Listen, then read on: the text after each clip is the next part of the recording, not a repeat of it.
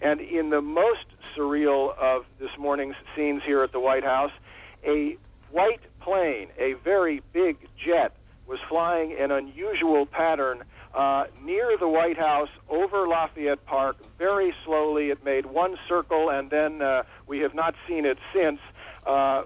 There was a lot of concern about what that plane might be, but again, it's only speculation, but most people say that since flights have been cleared from U.S. airspace and it was a totally white plane, looked unusual to all of us, that it was a government plane of some kind.